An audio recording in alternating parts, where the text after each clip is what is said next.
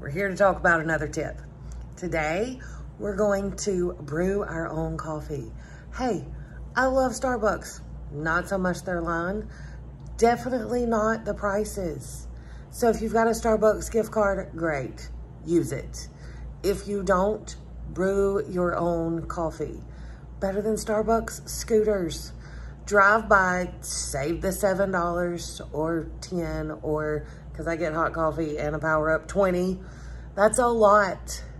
Just brew your own coffee. It's going to do some great things for you. One, you're going to have a higher balance in your checkbook. And two, obviously I'm showing my age there.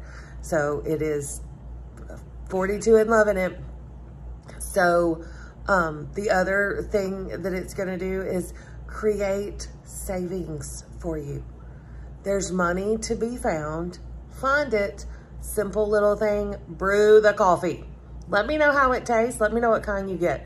I have a Keurig, love it. And my uncle, every time he comes, says it's like coming to a coffee bar. Because every time I go to the grocery store, I try a new kind of K-Cup. So have fun with it.